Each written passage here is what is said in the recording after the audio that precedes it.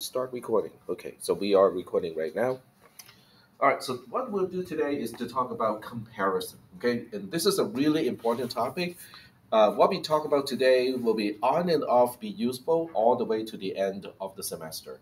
So this is one of those things, when you really have to get it down, because this is one of the few things that we'll need to use all the way until the end of the semester when we actually start to write programs. All right. So the first thing we want to do is to just kind of look into why we only need to determine whether a value is less than another value or not. Because when you think about comparison in C and C++, there are quite a few comparison operators. You have your equal, you have your not equal to, you have your less than, greater than, less than or equal to. Oops, I did not mean to move that little thing here. Okay, let me see if I can move it back a little bit. There you go. So you have less than or equal to, and then greater than equal to.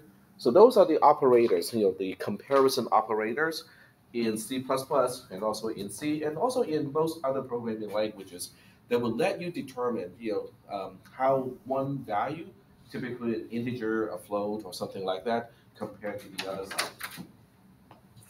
So is that okay so far? Okay, this should not be, this should be pretty familiar to the rest of the class, or the entire class. So I shouldn't say the rest, but everyone should know these.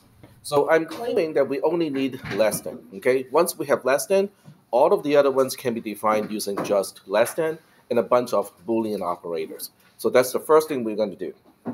So with less than, okay, if I need to determine whether x is less than y, with just less than, it's just that, okay? No problem. If we have x is greater than y, then all we have to do is to flip the comparison. So now we are determining whether y is less than x. Also not a problem, right? So let's take a look at x is less than or equal to y. That turns out to be pretty easy to express because we can turn it around and ask, is it not the case that y is greater than x? Okay, so this one takes a little bit of time to kind of let it sink in. Does that make sense to you? If I'm asking, is x less than or equal to y, is it not the same thing that I'm asking, is it not the case that y is greater than x? Okay, wait. Okay, I think I might have made a mistake here. Okay, so let me cross out this side because I need less than, right? So that would be not y is less than x. Okay, I flipped the comparison operator. So, okay, I corrected my statement here. If I want to know whether x is less than or equal to y, isn't that the same thing as asking, is it not the case that y is less than x? Are we okay with this one?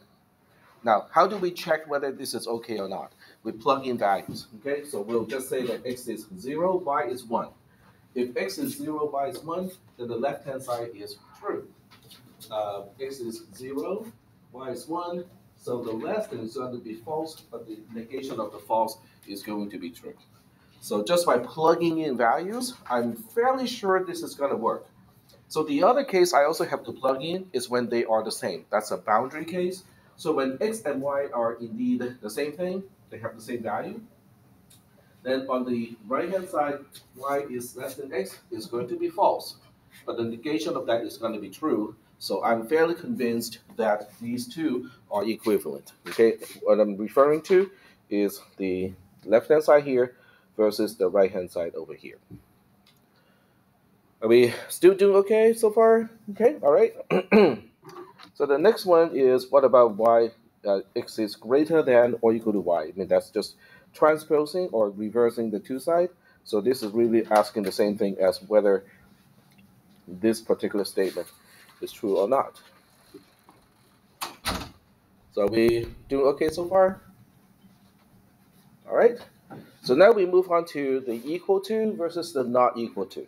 So now we want to ask, does x and y are the same thing or not? Only using less than and all the Boolean operators.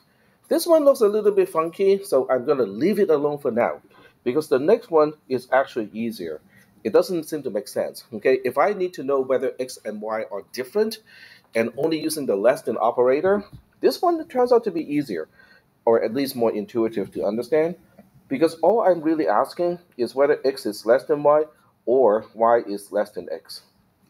Because if one of these two is true, then x and y are not the same. Is that okay? So that means the equal to is just the negation of that. So now I can just put a negation around the entire thing, and we just have to make sure that we do not have at least one of these two being true. So it is not the case that x is less than y or y is less than x.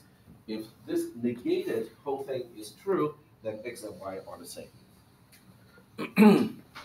So are we convinced that with only one single comparison operator, less than, combined with all the Boolean operators, we can replicate all of the other comparison operators that you're familiar with? Yes? Okay, thumbs up. Okay, all right.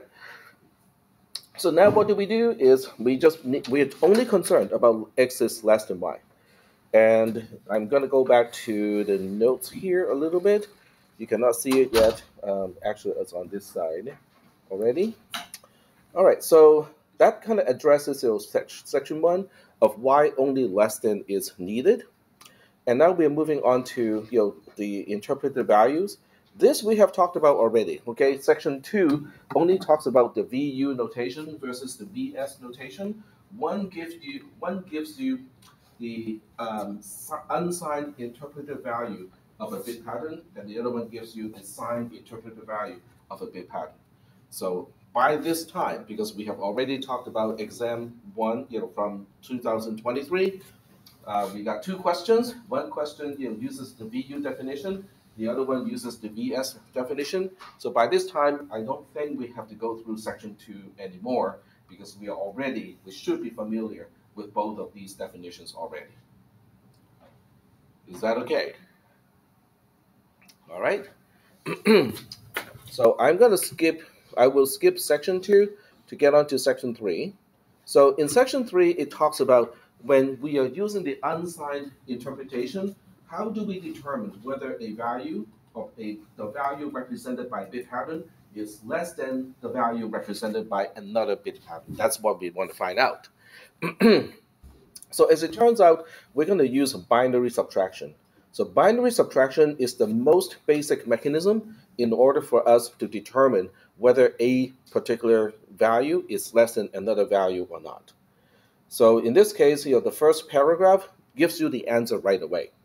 So if we are dealing with m-bit patterns, then T of m being 1 is true. Okay, T of m being 1 is true if and only if the unsigned interpreted value of the bit pattern x is less than the unsigned interpreted value of y, assuming that T of 0 is a 0. So the only statement you really need to write down, on your note here is the first sentence. That's all you need. The rest is a proof. Now, because this is not CISP 440, you do not need to understand the actual proof. But on the other hand, if you have taken 440 already, you might want to go through the proof just to make sure that you still remember what is proof by induction.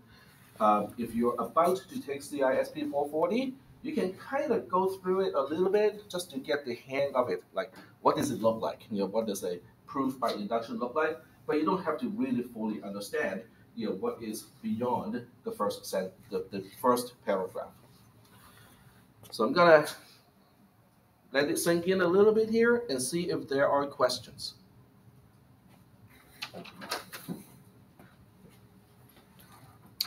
Okay, seeing that there are no questions, we will go through a few examples, okay? Because I think the examples will help remind you what is binary subtraction, for one thing, and two, it will illustrate this whole concept of, the borrow flag, T of m, which is the one that is kind of hanging out all by itself, is the only thing we need to determine whether the unsigned interpreted value of a bit pattern is less than that of another one.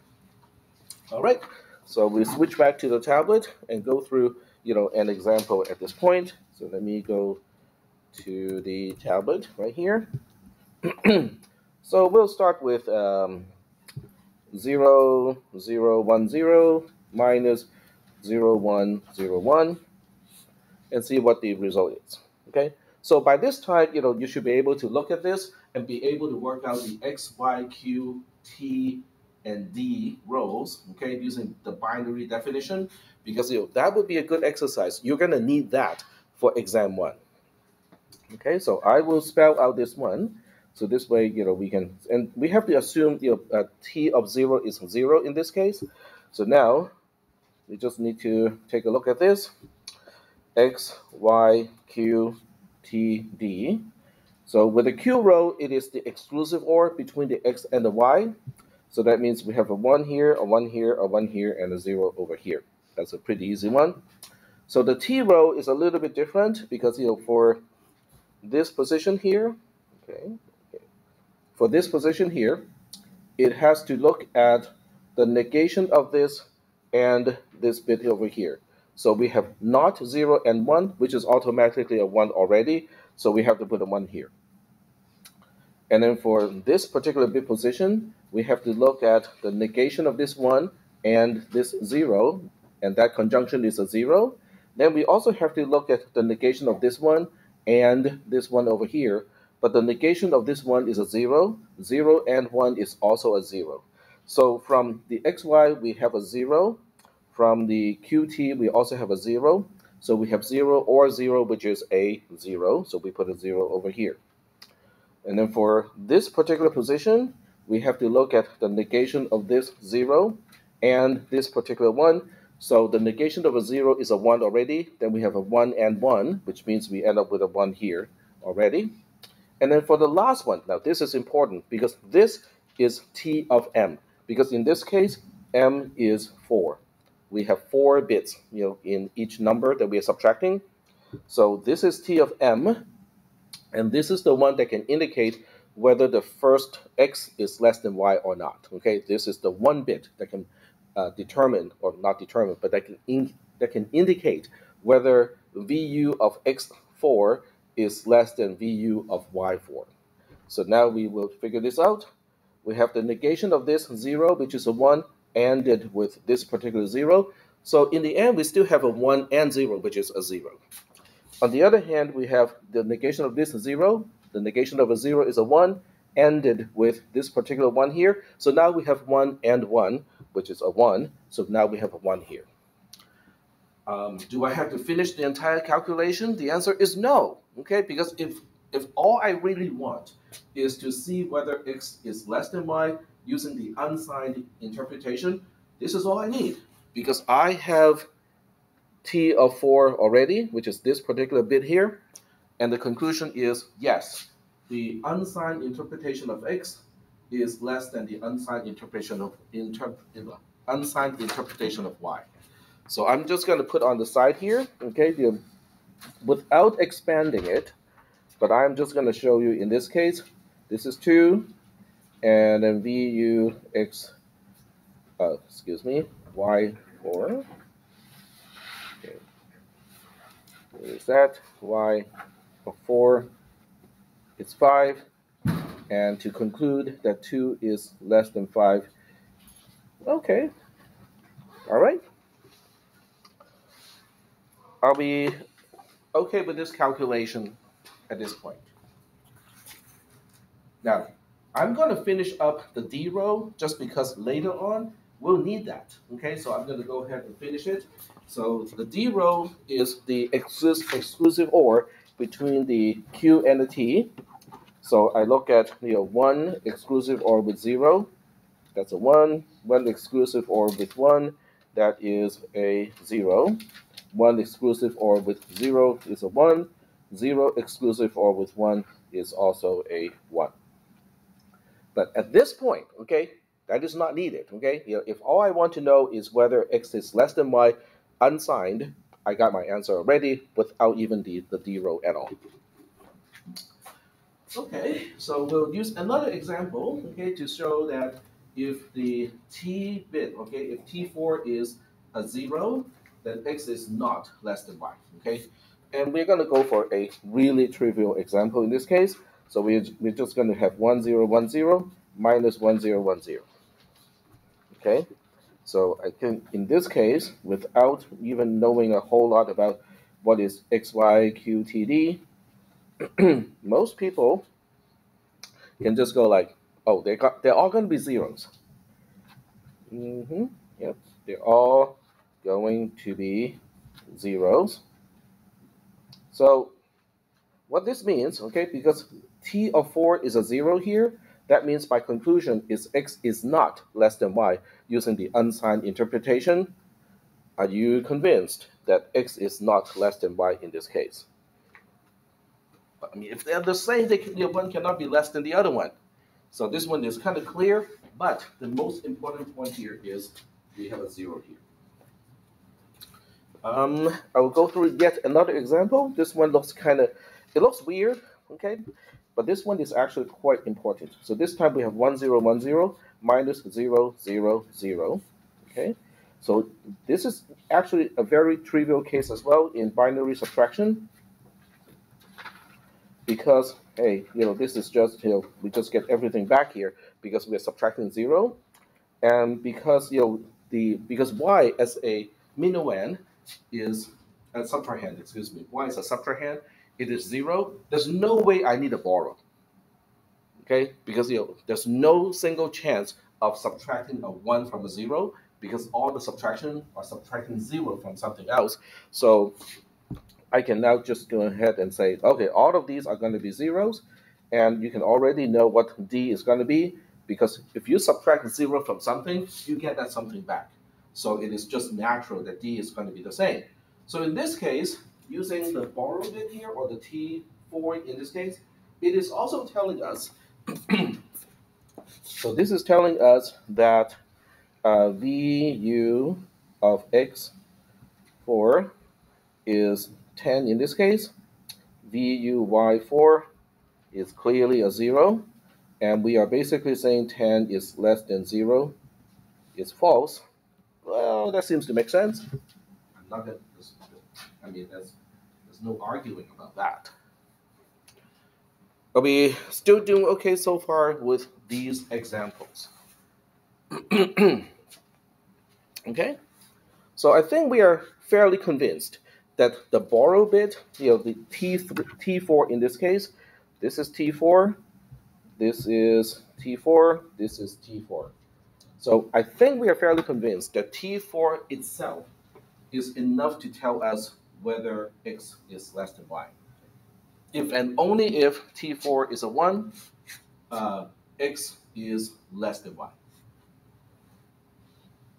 I'll be somewhat convinced of that conclusion, of that statement. Now, as to why that works, okay, it has to do with the proof, and once again, the proof itself, which is basically the rest of section 3, starting from here all the way to the end. That is not something that you have to fully understand, and there's no way I'm going to test this portion either. So if you want to skip that portion and go like, okay, this is too much, I just need to focus on what I need to know about this class, that's fine. Ignore that part. On the other hand, if you have the mindset of, okay, but I really want to know why that is the case, then you can try to understand this part. If you do not fully understand it, it's okay, especially if you have not taken CISP 440. If you have taken CISP 440, you should be able to follow the math along, okay? So, but that's totally optional, okay? I wouldn't worry too much if you say, okay, I don't want to deal with it. Okay, don't deal with it. All right, so now we're moving on to section 4, which is actually a little bit more complex. So I'm going to go through this, kind of slowly, just statement by statement or paragraph by paragraph. It starts with saying, unlike unsigned, where the actual difference of x minus y cannot be its own value, because with an unsigned representation, the difference cannot be negative because it is also interpreted unsigned. So that means the only way I can represent a quote-unquote negative value after subtraction is to utilize t of 4 in our example. Okay, that t of 4 means owing 14. But with sign representation, we can actually represent negative value. So that means if I'm looking at x actually being less than y, so x is less than y if and only if x minus y is less than 0. So let's take a look at this particular statement here. Do we have any questions about that? Does that make sense to you? What type of math, ends up with this particular statement? X is less than y if and only if x minus y is less than 0. Which branch of math is that? It's certainly not calculus. It's not trig. What is it? It's algebra. Very good. Okay. So um, all we did is to subtract y from both sides of the original x is less than y. Then we end up with x minus y on one side. And technically, we end up with y minus y on this side here. But y minus y is just 0. So instead of writing y minus y, I just put a 0 over there. So then you go like, so how is that significant, right? What is D again? What does D stand for in terms of the rows? D. Okay, so let's go back to the slide. Okay, let's see if we can find out why this row is called the D row. In the subtraction, x is the minuend, y is called the subtrahend, and D is the difference. That's right. So D is D because it is the difference. Okay, so what does that have anything to do with here? X minus y is D. That is the difference of a subtraction. Is that okay? In other words, when you look at x minus y as an expression, you can just go like, oh, so that's our D in a subtraction. Okay? So that means this particular part here is all it is saying is D is less than 0. Are we doing okay? So what is the consequence of D being less than 0? Sorry? No, not a borrow. This time we don't have to deal with a borrow. So, okay, so right here it says D is x minus y, and D is D subscript of m minus 1 being a 1, if and only if Vs xm is less than Vs of ym.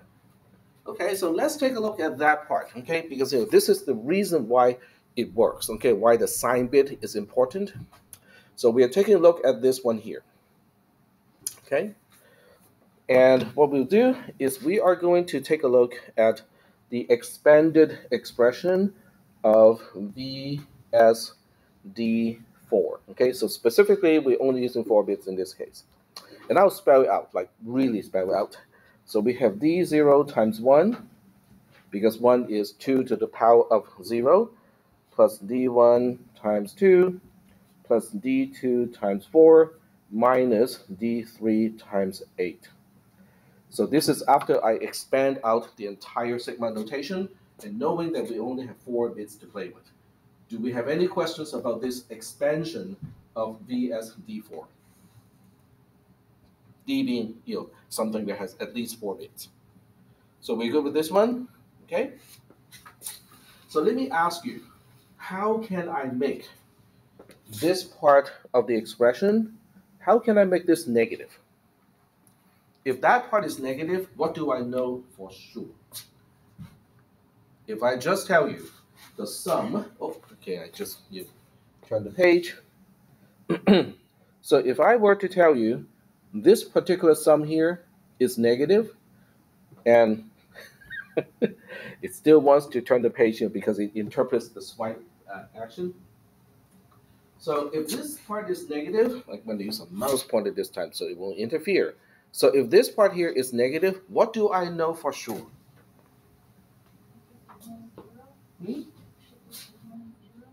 Sorry, I can't hear you. The sigma is 0. No, I can make D0 a 1, D1 a 1, D2 a 1, and D3 a 1.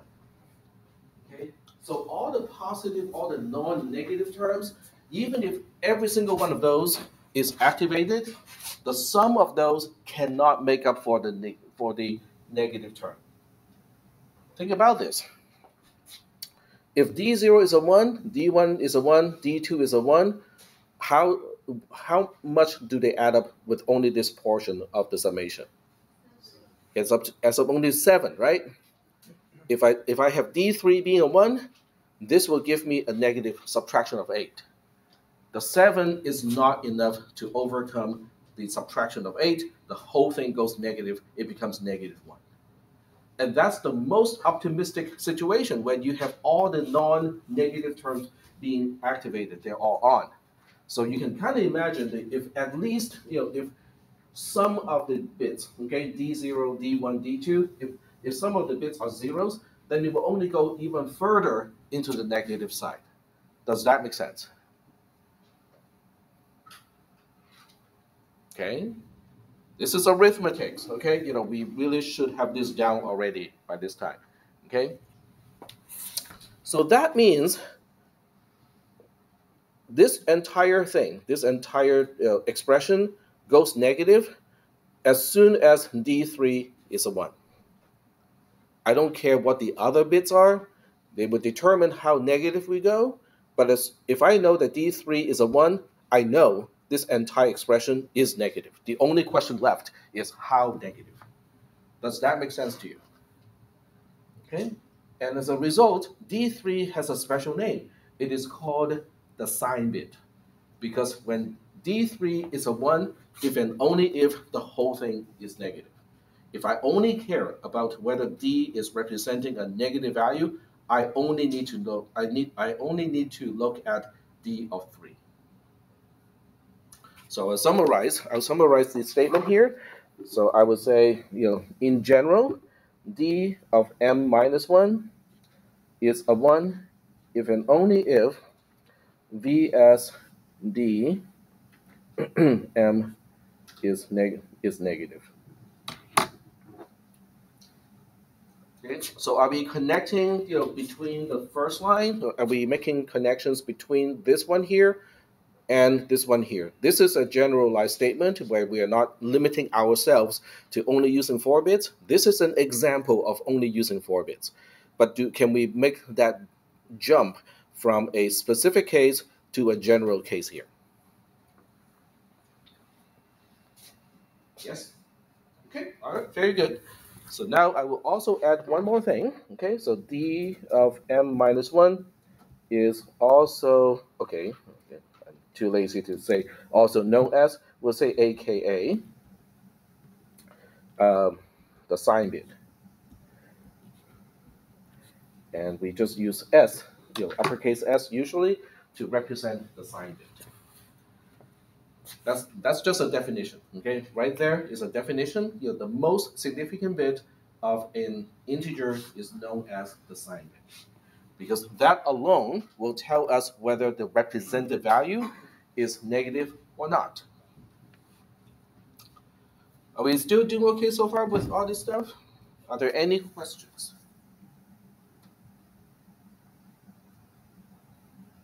Okay, seeing no raised hands, I'm going to assume that this is okay so far. All right. So this is great, right? It would appear that the sign bit is going to tell us whether the sign bit of the difference, I should be very clear, the sign bit of the difference in the subtraction should be able to tell us whether the minuend, which is x, is less than the subtrahend, which is our y. So we'll go through a few examples to show that it works, but then we also will go through 2 examples to show that it does not work. Then we'll take a look at the cases of when it does not work and go like, why doesn't it work? So we'll use a case where it works, okay? So we'll start with something that we have seen already, which is 1, 0, 1, 0, minus 0, 0, 0, 0. You go like, haven't we worked on this one before? Yes, we have worked on this one before, but we did not focus on the sign bit, okay? So I'm just going to go through a really, really fast calculation here, because we already know what it should look like from before. Okay, so this is x, y, q, t, d. So we're looking at this one as the sign bit. So using the sign bit alone, what can we say about the relationship between the x versus y. So if I'm looking at the sign interpretation of x using 4 bits and looking at the sign bit, excuse me, the sign representation of y using 4 bits, and I'm saying less than, is that true or false?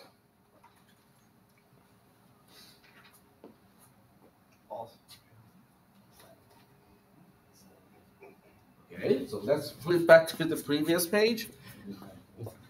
Okay, the previous page states, and we concluded this, right? We go through the calculations, and we concluded that d of m minus 1, m is 4 this time, m minus 1 is 3, so d of 3 is a 1 if and only if vs, d of m is less than 0.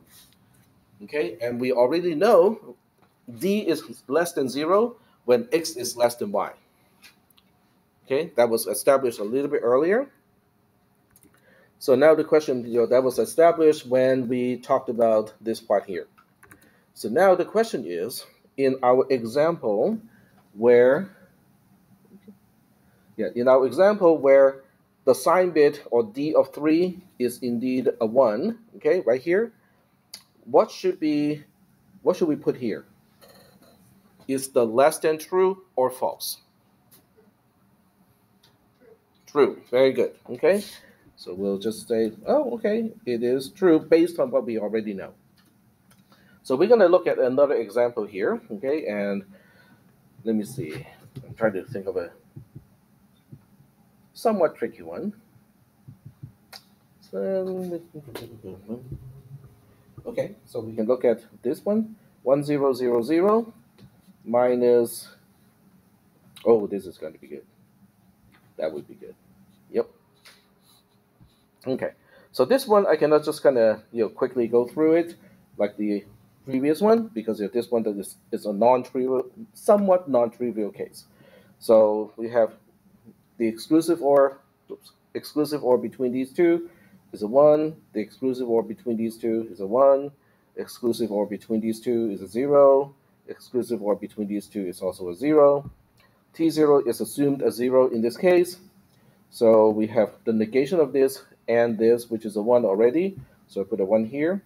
Same thing over here. In order to determine this particular t bit, we look at the negation of this 0 and this particular 1. It is already a 1. Put a 1 here. Now we need to figure out t of 3. Somewhat a similar situation, except this time we negate this 0 and this 0, which is a 0. But then we also have to remember we have to negate this 0 here and then AND it with this particular 1. Not 0 is a 1, 1 and 1 is a 1, and then the top part is ORed with the bottom part, so we end up with a 1 over here. And, well, I mean, t of 4 is really not important in this case, but I will work it out anyway, okay? So we have to figure out what goes here. It is the negation of this and this, which is a 0, or the negation of this and this, which is a 1. 0 or 1 is a 1, so I put a 1 over here. Now I have to finish up the entire thing. The exclusive OR between the Q and the T, I'll just do it really quickly here because I should not need to spell out all the calculations at this point. Okay, so in this case, it is also a 1. Okay, yes, that should work out. So in this case, VS X4 is less than VS Y4 is also true. Are we doing okay so far? Okay. So we'll go ahead and look at one example when it is not true. Okay. So we're looking for a case when the sign bit is not true and it's still within quote unquote the normal range. So I'm thinking of a case.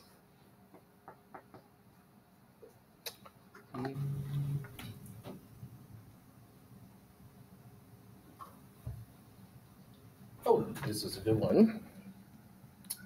1000 minus 0001. Okay.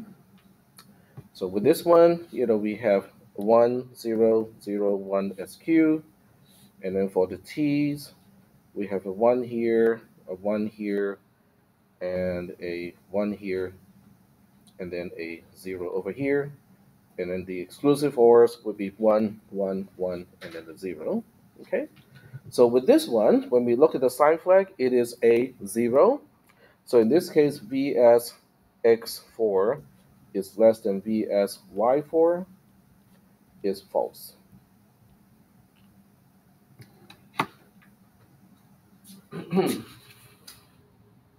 All right.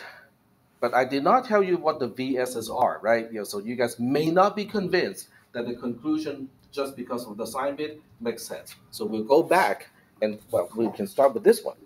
So in this case, what is VSX4? This is X and this is Y. So what is the sign interpretation of X in this case?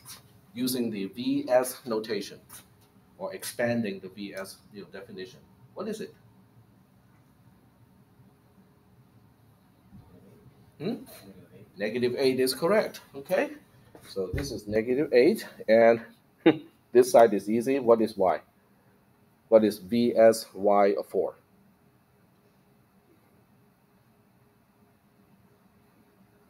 1. Okay, very good.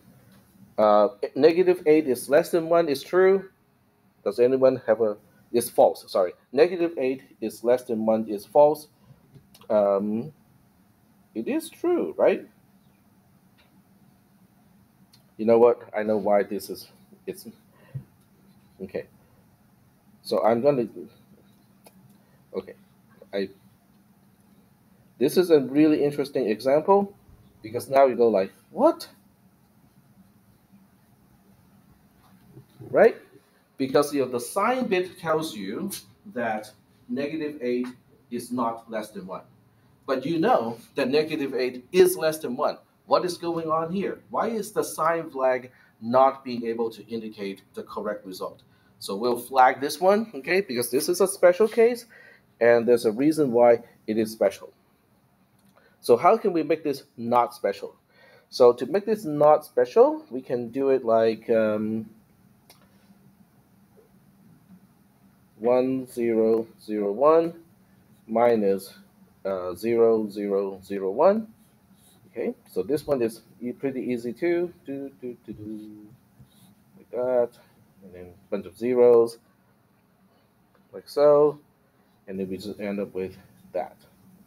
Okay, but this time there's a 1 here.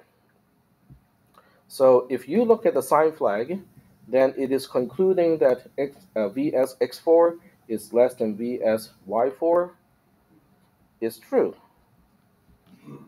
Okay, and then when you look at the actual VSX4, this is -7, and then VSY4 is still a 1. So you go like, what is going on here? It works for -7 compared to 1. The sign flag correctly tells us the less than is true. But when we are using -8 versus 1, it gave us the wrong answer. Okay, so there's something that you need to think about here. We'll process this later. Okay, and we can also go through some of the earlier examples, okay, because before this we have these examples. So with this one, there's a 1 here. So that means VSX4 is less than VSY4 is true. Does that make sense? Well, since the sign bits are both they're both zeros here, so that means VSX4 is really the same thing as VU, which is 2 in this case, and then VSY4 is the same as VUY4, which is a 5 here. 2 is less than 5. Yeah, sure. I mean, that is still true. Not a problem. So we'll take a look at this one here, okay? So this one is a little bit special because the overall borrow, or T4, is a 0, meaning that the comparison of the VU is telling us it is false. So now we have to look at the VS comparison, or the sign interpretation comparison. So the one is saying your VS of X4 is less than VS of Y4 is true. So now you have to say, okay, so what are we dealing with here? What is VSX4 in this case? VSY4 is easy, it's 0. But what is VSX4? -6. Very good. So VSX4 is a -6, and then VSY4 is still a 0, and -6 is less than 0. That makes sense to me. So now we are looking at this and go like, huh. So there are cases where if you look at it as an unsigned subtraction or unsigned comparison, the answer comes back and say x is not less than y. The same bit pattern, but using the signed interpretation, the signed bit comes back and say, aha, yeah, x is less than y if you interpret the bit patterns as signed integers. Okay, so this is one thing you have to really remember. This is a really good case, good example to illustrate that when you're comparing, then it makes sense. Then it matters whether we are using the signed interpretation versus the unsigned interpretation. Yes? Why isn't it -5?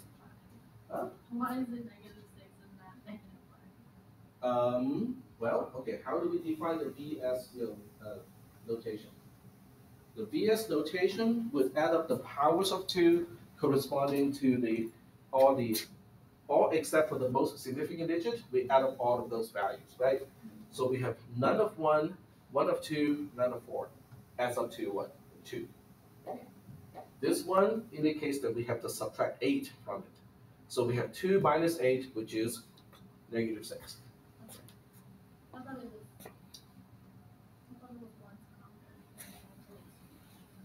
Nope. By this time, you really have to get the VS definition done. I mean, you really have to have the VU and also the VS definition, not so much memorized, but you really need to know where to find it and apply that. Okay, so don't trust your intuition of, oh, I think the the unsigned value or the signed value is this. Use those definitions to help you figure out the actual value being represented. All right, okay? All right, so let's go back to the one that didn't work, okay? Because we want to find out what is going on with that one. So the one that didn't work, I put a star next to it, which is this case over here. It's like, why is it not working? Well, to understand why this is not working, we look at -8 minus 1, okay? And what is that? -9, right? Okay, -9. What is so special about -9? So this relates to question number 7, if I remember correctly. This relates to question number 7 in your practice exam, in the exam from the last semester. What did that one ask you? What is one of the things that you have to figure out for that particular question? What is the range of values that can be represented as a signed integer, given an x number of bits? Okay, so let's not even look up that definition. Okay, so what we'll do is we are just going to spell out, okay, the signed interpreted value right here. So the VS of D4, okay, I think we have done this already, but we'll do it over here again. This is D0 times 1 plus D1 times 2 plus D2 times 4 minus D3 times 8, okay? We have seen this already. This is the second time I expand VSD4 in this class. So if I were to ask you and ask, what is the most negative value that I can represent using this particular expression when D of something can only be a 0 or 1? What would be your answer? -8.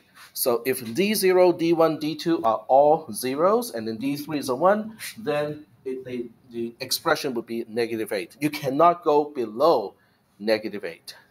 Does that make sense? Well, can someone tell me where do we put -9? It is just one beyond what we can represent. So that is telling us that, so if the actual result of the subtraction is out of the range of what we can represent, then the sign flag is no longer telling us the correct answer. Okay, so it's just an observation. I'm not proving it right now. I'm just making an observation. This is the one time that the sign flag does not tell us the proper answer because -8 is less than 1, but the sign flag tells us otherwise.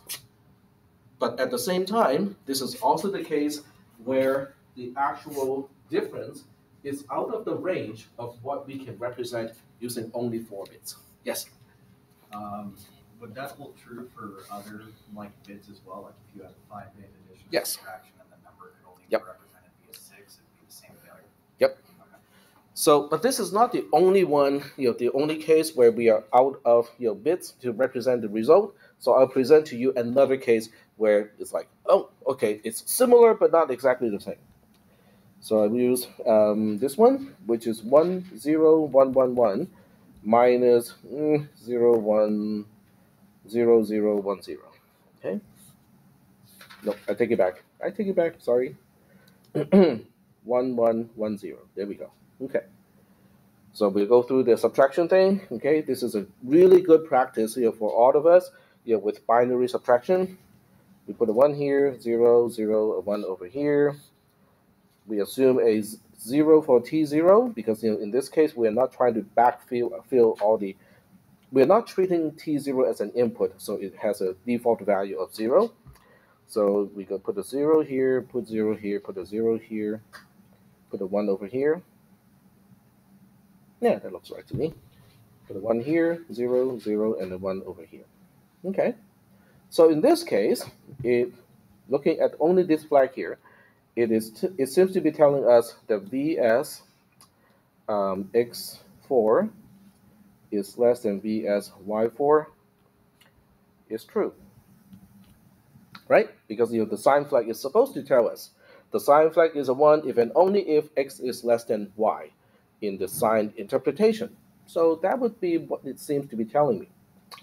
Can someone tell me what is Vsx4 in this case? 1 plus 2 plus 4 without the -8 is 7. Very good. And can someone tell me what is Vsy4? So in this case, we have no 1.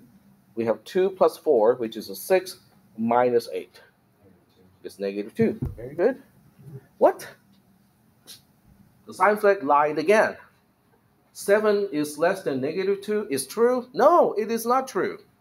So now we have to actually do the math, right? So tell me, what is 7 minus -2? Just do your usual arithmetic. It's 9. Okay. So now the question is 9 beyond the range of what we can represent using only 4 bits and using the signed interpretation? So I'm going to repeat that statement again. D0 times 1 plus D1 times 2 plus D2 times 4 minus D3 times 8. So how do you maximize and make it the most positive value possible when you have only control over D0, D1, D2, and D3, and they can only be, each one can only be a 0 or 1. So what can be the maximum value coming out of this expression? 7 is correct, okay? Because the best you can do is to have D0, D1, D2 all being 1s, and then D3 being a 0. That's the best you can do. So that means this whole thing, it has to be less than or equal to 7 on one side. It has to be greater than or equal to -8 on the other side. We talked about this already, just in a slightly different way when I explained the answer to question number 7 on Tuesday. Okay, this is just a really, really spelled out example to illustrate exactly the same thing. Where's 9? 9 is not within this range. So once again, the result of the subtraction is out of the range of what we can represent using the sign interpretation. So do you think this is coincidental? Every single time the difference is out of range, the sign bit is no longer telling us the correct result in terms of the comparison. Do you think it is coincidental? It is not coincidental, okay? So that means, so now we have a way to figure out the actual relationship. We just have to take into consideration whether we have a situation where it is out of range. Does that make sense? Okay? So how do we tell that the difference is out of range relative to the two numbers that we are subtracting? So that becomes the next question. How do we detect that we have a result, which is the difference, that is out of range? Okay. All right. So to answer that question, I will ask you in this case, what is in this case, what is Vs of 1001, which is our D, for?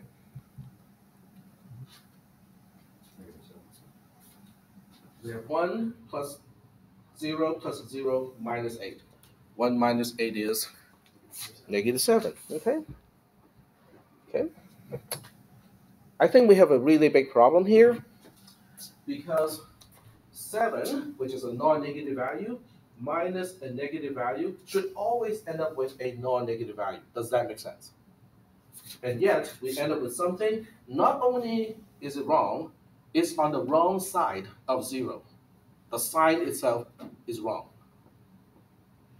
Right? Okay? So let's go back to the other example where it also did not work out correctly. So we'll take a look at this one. So in this case, what is Vs of 0, 1, 1, 1, 4? That's an easy one. Oh, I thought you had 7. That's right. Okay. So you look at this particular example, it's the same thing. It does not make sense. Really does not make sense. Because negative 8 minus 1 should have been negative 9, right? But the subtractor gave me 7 instead. So not only is the answer wrong, it is on the wrong side of the 0. Is that okay? So that means whenever it would seem to me that whenever the sign of the difference is incorrect, it is telling us that we are out of range. Is that okay? So now the question is, how can we tell that the sign of the difference is on the wrong side relative to x and y?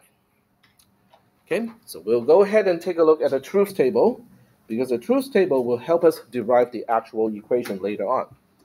So we are looking at the sign flag of x. So using our specific example, we'll be looking at x of 3, and then we'll look at y of 3. So these are the two sign flags of x and y, respectively. And then we'll take a look at d of 3. Okay. We'll treat all of these as quote-unquote independent variables, which means one can be a 0, the other one can be a 1, and they don't affect each other. So now we have a table that has 8 entries. Okay. 0, 1, 0, 0, 1, 1, 1, 0, 0, 1, 0, 1, 1, 1, 0, and then we have 1, 1, 1. Okay, that's the entire table. So now we want to see whether we have a overflow situation. In other words, the sign of the difference makes no sense. Okay? All right. What does it mean when the most significant bit is a 0 in terms of the value being represented?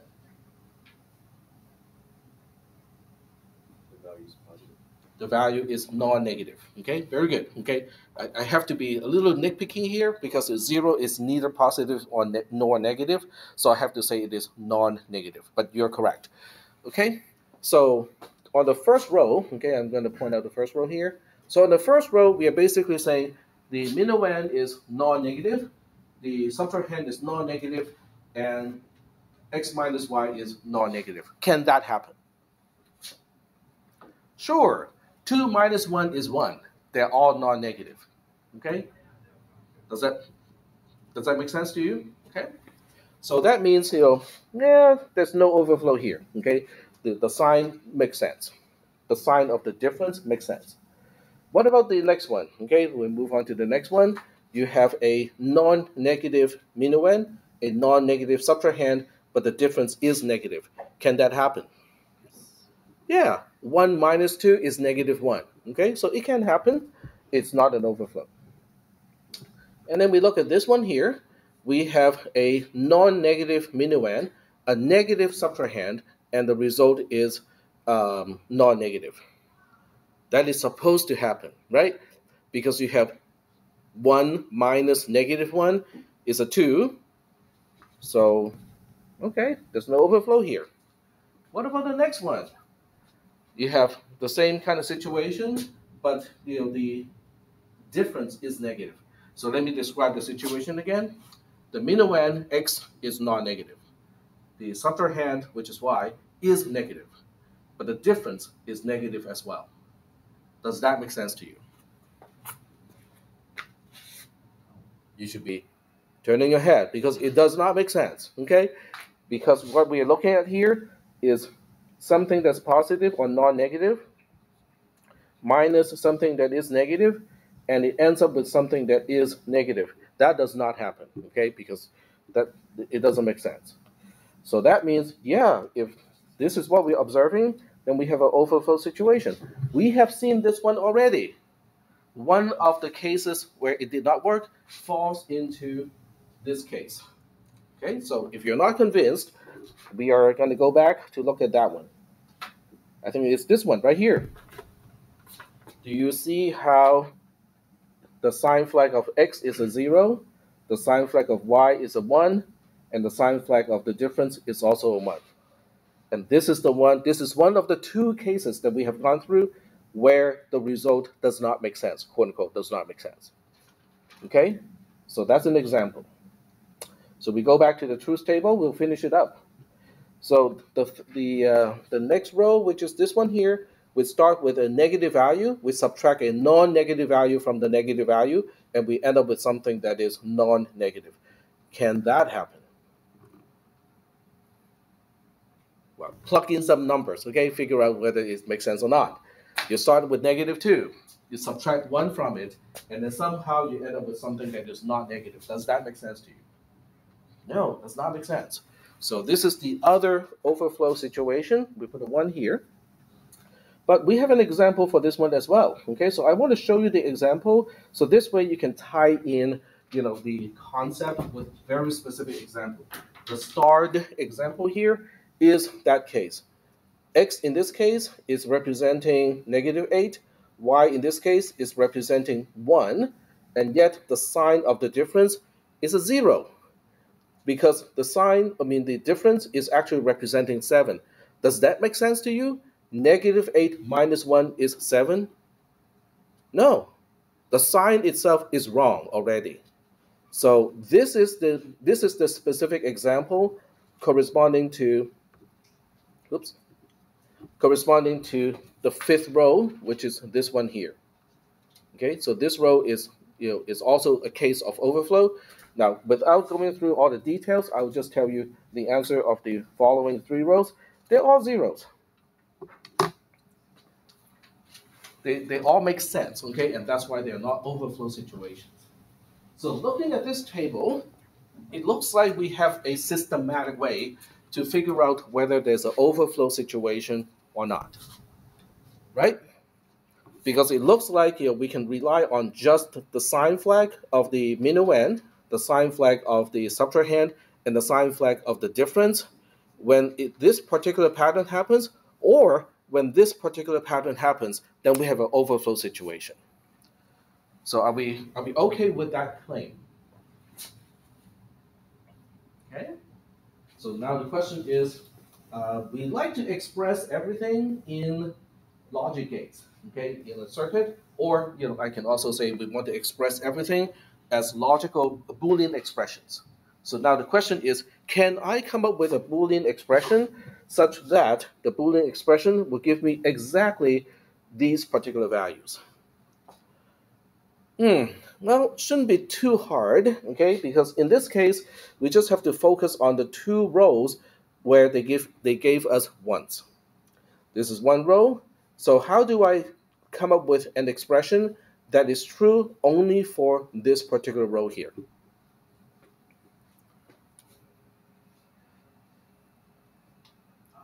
Not x3, y2, d3. Yep. Okay.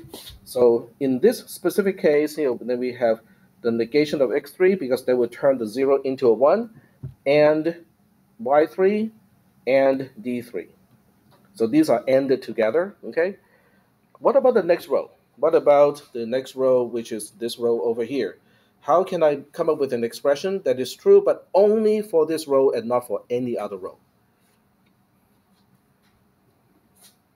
Go ahead. X, not Y, not D, and it together. Like that? Yep, okay. But wait, Tack, I thought we wanted, the overall, to be one, whether when we're on one of these two rows. So how do we do that? OR them together, right?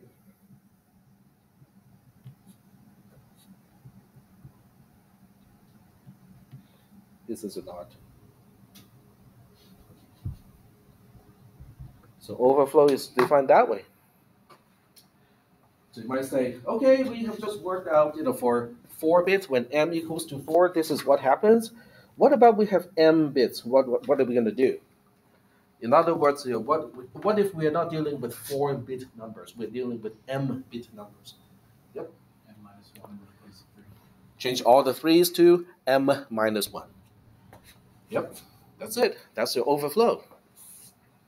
So overflow in general is the negation. I mean, you can do it in either order. Okay, so x of m minus 1 and y of m minus 1 and d of m minus 1, or x of m minus 1 and the negation of y of m minus 1 and the negation of d of m minus 1. It is a mouthful to say, but the concept is not really hard. The concept is really just saying, if the sign of the difference doesn't make sense, we have an overflow situation. All right, so are we doing okay so far with all of this stuff here? I will take road, in the last 10 minutes or so, but are we still doing okay so far with the derivation? So this is how overflow is defined. So what do we have so far? We have the sign flag, which is really just d of m minus 1. That's our sign flag. So what is our situation? Our situation, there are 4 different scenarios. D of m minus 1, overflow. This can be 0, this can be 1, this can be 0 or 1, this can be 0 or 1. And we want to see whether v as x for m, is less than v as y m over here. Okay, so now we have a new truth table that we need to work out. In other words, if the sign flag of the difference is a 0 and there's no overflow, do we end up with the sign value of x being less than the sign value of y? No, the answer is no. Okay, because the overflow flag is saying, can we trust the sign flag? If the overflow is a 1, it's saying, oh, don't trust the sign flag is lying. Is that okay?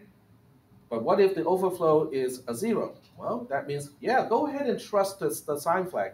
The sign flag is a 1 if and only if x is less than y. Okay? So in the next one, okay, what happens here? This is basically saying the sign flag tells us, no, x is not less than y. And in the overflow flag, the sign flag is lying. So the question is, what is the truth? Is x less than y? Okay, let me repeat that question. This is one of those logic puzzle thing that you get in philosophy classes. So the second row corresponds to the sign flag says x is not less than y. The overflow flag says don't trust the sign flag. The sign flag is lying. So the question is x less than y? Yes. It is, okay? Because the sign flag is lying when it says it is not. So it has to be. Okay. Oh, how did I get there? I have to get out of that. Get out of that. Okay. All right. All right. What about the next one? The third row says the sign flag says yes, x is less than y, The overflow flag says the sign flag is not lying. So what is the reality? Is x less than y? Yes. Okay, very good. What about the last one? The sign flag says x is less than y. The overflow flag says the sign flag is lying. So what is the reality? Is x less than y? Nope. There we go. Okay, wow. Okay, so we are now at the end of this entire thing. So I'm going to call this whole thing the L flag, just because I'm so tired of writing VSXM is less than VSYM, okay? So I'll just call this L. So how would you define L in terms of D of n minus 1, which is the sign flag, and the overflow flag? Or, well, if it was an or, this would have been a 1, 2, which is not what we want. Exclusive or. Okay, very good. Okay, so for those of you who looked at this and go like, I think we have seen this many times already. This is just exclusive or. Yep, it really is just exclusive or. So L, which is a flag that I call less than, okay, that's why it's called L, is D of M exclusive or with the overflow flag. So now you have everything that you need for the lab today. Okay. So the next question is, can we do all of this stuff here using logic gates? In other words, if I go ahead and implement the borrow look ahead subtractor, can I just change the circuit, add something to it to get to the L flag and also the overflow flag? The sign flag is free because we have that already. It's just the most significant bit of the difference. So the question is, can I do this all in Logisim? The answer is yeah, easy peasy. Because the overflow flag is just, okay, I'm going to use my finger here. It's just one AND gate ending these three things together, another AND gate ending these three things together, and then a single OR gate to OR the output of the two AND gates. That's our overflow. Once you get the overflow, then you just need an exclusive OR gate here to exclusive OR the overflow, which we just mentioned earlier, with the most significant bit of the difference, which is already in the subtractor. So that means, oh yeah, all of these things are easily computable, using Logisim. Because I really want to double check, okay? Every time I introduce something, I want to make sure that it can be done using just logic gates. All right, so with all of this done and said, let's go ahead and take roll. And I have to change the time because I think I did not provide sufficient time for people to participate. So I'm going to have to change that a little bit here. All right, so today is the 21st. And the word is overflow. But I think I need to change the time. Yep, I need to change the time. So give me a second here. I'll change it to 10:20. That should be plenty. 10:20 a.m. 10:20 a.m. There we go. So you should be able to get into the roll taking activity and tell me that you're here.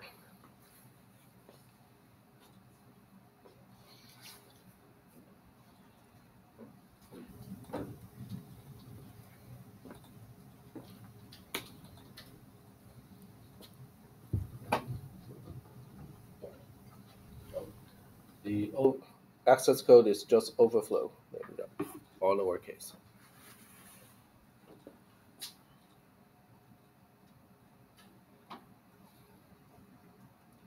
All right. So in previous semesters, I usually covered this topic before exam 2, but this semester, we are going to have exam 2 excluding the binary comparison topic. So that's why some of the questions are no longer applicable in the exam 1 from 2023 because some of those involve the flags too. Which does not mean that you should just gonna we'll just ignore those questions. You can if you want to, but it might actually be helpful if you try to answer some of those questions too. Now that we understand what is the L flag and what is the overflow flag, you can try to answer all of the first five questions. Since we have 10 minutes left, do you guys want me to kind of go over some of those? Yes? Somewhat. Why not? Right? Okay. So we'll go ahead and do that. So once again, I have to emphasize the flags on the overflow and the L flags are not going to be in your exam one. Okay, just want to make sure everybody understand that. All right, so we are looking at, oh, it's already up here. All right, so out of these, you guys can pick one. I mean, pick one of questions 1, 2, 3, or 4, because they all involve the overflow flag. Just pick one. It doesn't matter which one.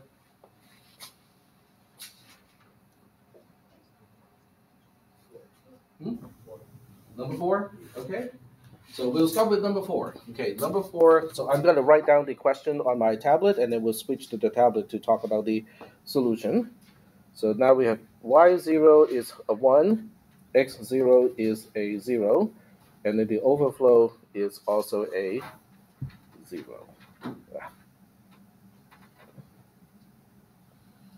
let me put that all the way over there. So there we go. Okay, so switch back to here. Okay. All right, so how do we figure this one out? As it turns out, the overflow flag is very informed, okay? It tells you a lot of things because of that, because it involves a lot of bits. So that means whether it's a 0 or 1, either way, it tells you a lot of things. So we're going to start with that one. So in fact, we can only start with that one, right? So the overflow flag is, okay, in this case, because it's a 1-bit subtractor, x0, y0, and d0, they're all the sign bits already, okay, because there are only 1 bit for each of those numbers. So the overflow is now defined to be x0, not y0, not d0, or not x0, y0, d0, okay? And we know this is given to be a 0. All right, so using the constraint-based reasoning, okay, are we limiting ourselves to only certain combinations of the 3 bits? The answer is yes, because when the result of a OR is a 0, it means both sides of the disjunction, they both have to be zeros. Does that make sense? Okay, so I'm going to use a very mathematical notation here. This implies that x0, not y0, not d0, has to be a 0, and we also know that not x0, y0, d0 also has to be a 0. Okay? That's an immediate result of knowing that overflow is a 0. Okay, well, that's somewhat useful. But we also know what is x0 and y0. Okay? So I'll call this, I'll label this as A. Okay? So, well, actually, I have, this is, okay, let me correct this a little bit. I'm going to change the labeling a little bit. This is A and this is B because they are 2 separate assertions. So you look at what is given to you, which is, we know what is Y and we know what is X already.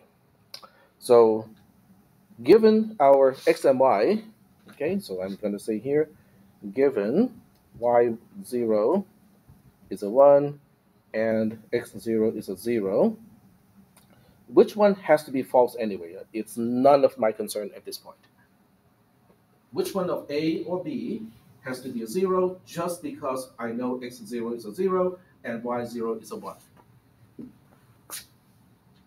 B. That is correct. So A has to be a 0, okay? So this implies A is 0 already. I don't need to know what is D, okay? Because if you just plug in x0 being a 0 into here, that alone is telling you for that part of the overflow equation has to be a 0. What about the other side? Okay. So this also implies in order for B to be a 0, what do we need? Let's take a look at B. So B, which is representing this one here, it says the negation of x0. Since x0 is a 0, the negation of that is a 1. And y0 is known to be 1. So now at this point we have 1 and 1. So whether B is true or not hinges on one thing. What is that one thing? D0. So if D0 is a 1, the whole thing is going to be true. But we know we don't want that, right? Because we know overflow is a 0. So in order for B to be a 0, we can now conclude that D0 has to be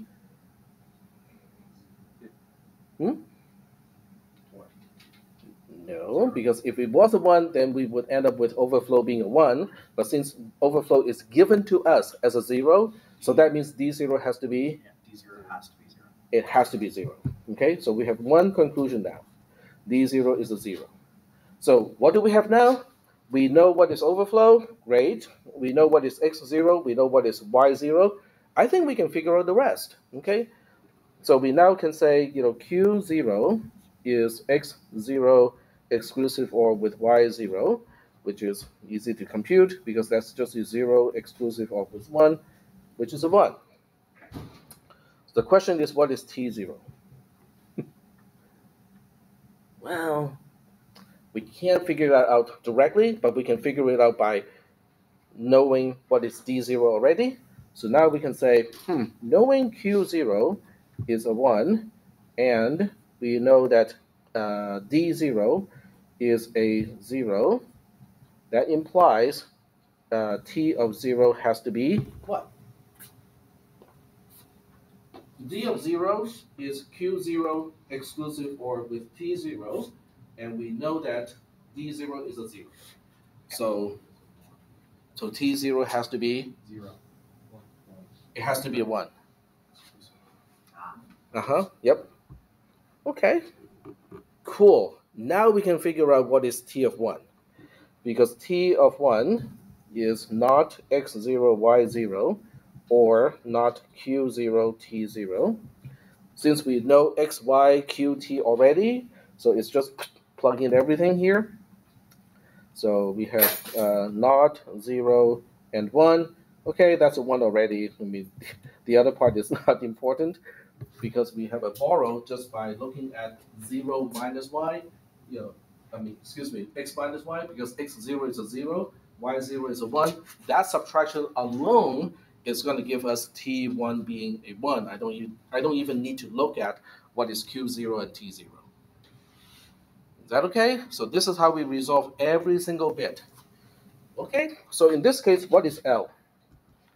And how is L defined? L is the most significant bit of D, which is D0 in this case, because D only has one digit, exclusive OR with overflow. Since D0 is a 0, the overflow is also a 0, the L flag is a 0.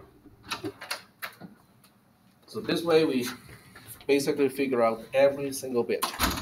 So L is a 0, T1 is a 1, Q0 is a 1, D0 is a 0. Yeah, so I think we got every single bit now. All right, and we are right on time, for the end of the lecture. Do we have any questions? The question is not so much about, do we just kind of memorize all of these steps? Okay, don't do that. Okay, that's not usually useful. It's about the approach. Okay, start with what is given to you, connect it with the definition of that one thing, apply that, and then ask, okay, if we know this expression is a 1 or this expression is a 0, what is that telling me? Okay, if the result of an OR is a 0, you should go like, yay, because that really helps to restrict, because both sides of the OR, they both have to be zeros. If the AND is a 1, you should also say, yay, because both sides of the AND should also be 1s, which means it is the most restrictive case given that particular operator. So once you have figured out all of those constraints, then you combine those constraints and ask yourself, how can I make this happen? Given these are the constraints, what are the remaining possibilities? And then you start to rule out the possibilities. Okay, so those are the techniques, to answer the questions. I try my best to explain, my approach. I'm not sure whether that works or not, because I have been told that, I can explain my approach, until my face turns blue, and then some people, say that, they still don't understand what I'm talking about. But I'm really trying my best. Okay, it's not easy to figure out how you think. Okay, you guys can give it a try. Okay. Next time you solve a problem, okay, you just intuitively solve a problem. Go like, oh, the answer is blah blah blah. Can you show me how you reason that through? It's like, I'll get back to you. Because it's not easy to kind of step out of yourself and look at your own thought process and be able to remember how you go through the thought process, because especially when most of that is subconscious. Alrighty, so we are done with the lecture. Do we have any additional questions before I turn off the recorder? This is all being recorded, as far as I know. Let's make sure. It's too late to really do anything about it if I did not. Okay, but it's all recording, so it's all good. Yep. Did you post the solutions to the exams on the way practice with the check corrections? Not with the other 4 questions. So I can post that to you. So remember, the flags are not on your exam one. So just remember that. Okay, so what we'll do is we are going to switch to the lab. All right, so we do have a lab today, and it's on the overflow flag and the L flags and stuff like that. So, and it's all the way down here. It's called subtraction and compare. And there's a passcode or access code to it. The access code is flags, all lowercase flags. And now that I publish it, you should be able to see it now.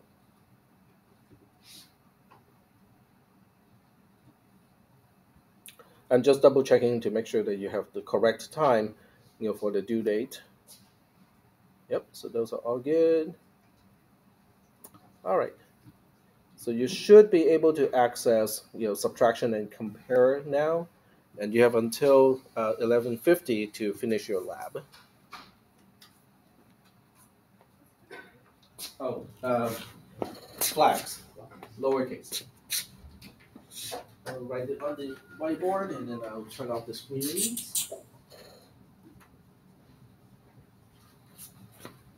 And write it here too.